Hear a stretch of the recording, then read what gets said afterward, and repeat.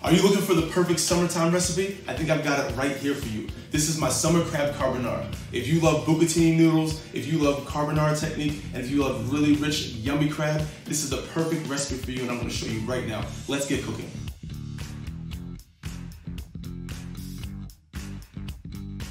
So we have all our items here, what we call our mise en place. Having this ready really helps this recipe go forward quite nicely and quite efficiently. So I have everything I need, everything in this place. We have our capers that can come salted or brined, depending on where and how you buy them. Crab meat is very interesting to where there's all sorts of kinds. As long as it's been picked through, there's no bones, there's no filaments. Whatever you have that tastes delicious, use that and whatever you trust. Next we have our pecorino romano. It is salty, briny, rich, all the flavors that you want that really bring this dish to a traditional point and traditional peak. Bucatini is just my favorite noodle out of all pasta. It is the perfect length, it's the perfect thickness, the chew is just right, it's easy to cook, it has a hole that runs through the middle. Bucatini just has that texture and that personality, if you will, that lends itself to really any sauce and any preparation. These are not magic eggs, these are just normal store-bought eggs that we're going to remove the yolk from and separate. The yolks add such a silkiness and richness and almost creaminess to the dish, as essentially we're making somewhat of a custard. And when you add cheese, you add richness, you add salt, it really helps it come together. So I'm just gonna show you a little technique on how I crack my eggs. Take 2 eggs, and when you bang them together, only one ever breaks. The other one never, ever breaks. So you end up able to use that hand to crack open the rest of the egg, and we just add it to our dish. And when you put your hand in, just close your hand and let it go. You don't want to get the yolk, you just want to get all of the liquid and egg white that's below it. Next we have our garlic. When you have garlic and you buy it from the store or a fresh farm stand, regardless of who you buy it from, you really want to make sure that when you do find it, it's worth it to just break one open, as you don't want to get home and it's not quite as fresh as you thought. What you're looking for is this beautifully dried, beautifully fragrant garlic. Next we have our pepper. I make a little pepper mix for myself at home. I use actually pink peppercorns, which are fruity, as well as black peppercorns. But you're welcome to be creative with that and use white, green, whatever you like. The oils from peppercorns are quite intense, but when balanced with the right kind of sauce and the right acidity, it actually goes down quite well. Next we have chives. These chives are just grown in my backyard. If you don't have access to chives, as it is sometimes a little hard to find in the supermarket in the quantity that you need, I actually end up just using scallions. And you can slice them up the same way, nice and fine, and they work incredibly well. I have 2 of these. We use one for juice and one for zest. Lemons do incredible things for really rich dishes, and I can't wait to show you exactly how to do it. We have our entire setup here. All right, I have my pasta water boiling. This is a little fresher pasta than you would find in the store. This will probably take about 3 minutes to cook. Any pasta you buy from the store will probably take about 6 to 8 minutes. Now the thing about pasta, especially fresh or dried or store-bought, you want to make sure you move it pretty much right away. It can tend to just kind of stick as it is cooking. So if you make sure you kind of create some separation between the pasta, you only have to really stir it once or twice in the beginning just to make sure it is not getting stuck together, as you don't want to end up with a big pasta cake at the end. The pasta's done. I'm gonna pull it out. Just a little bit of olive oil, just like that. The steam is great.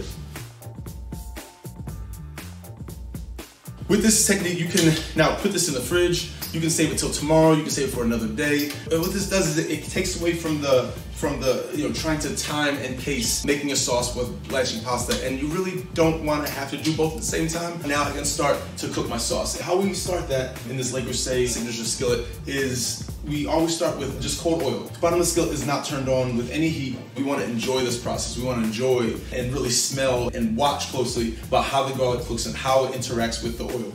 And then I'm going to now turn on high heat.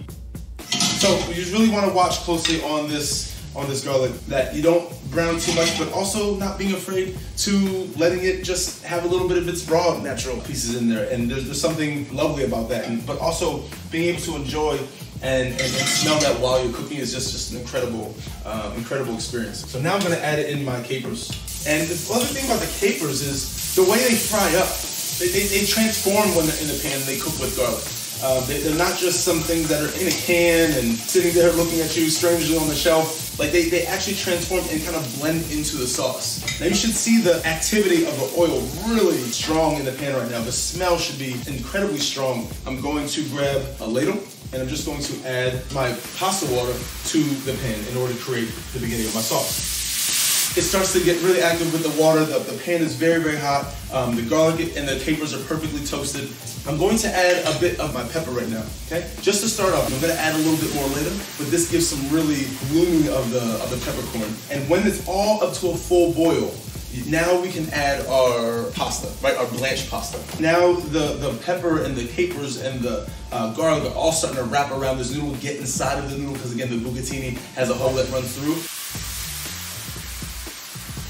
So everything's coming together, the garlic's cooking and looking toasted. The color of the capers are really matching well with the beautiful newest color, Cayenne from Lake Crusade. It's just absolutely harmonious in both look and smell. And now I'm just going to get my eggs ready and just give them a little beat. Not too much, just a little bit just to break them up. They break up pretty easily. And now what I'm gonna do is gonna add this to this pan. But before you do, you have to make sure you turn off the heat. That will obviously allow for you not to make scrambled eggs, but also to be able to enjoy it and see the process of how the eggs just coat over and glaze over the noodles. Lovely. Okay, give it a little shimmy. And now I'm just going to add in the egg. And while I'm adding the egg, I'm just giving it a little toss. Okay, there we go. Grab your wooden spoon. Okay, just like that. Give it a little toss here, a little toss.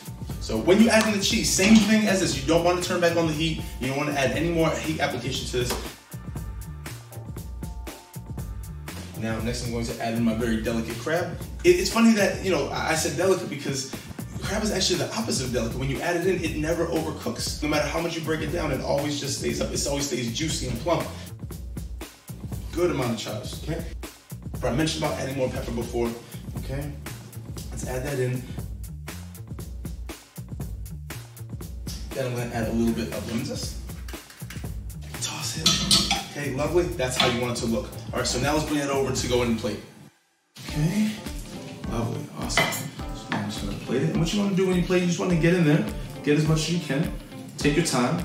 So pasta should always have this jiggle to it when you kind of take the pan. It should kind of just settle on itself. That's how you know it's at the right texture and right amount of liquid. I always, for every single pasta that I ever make, I always finish it with a little bit more olive oil, okay? Both for flavor and for texture. And I finish with a little more pecorino romano.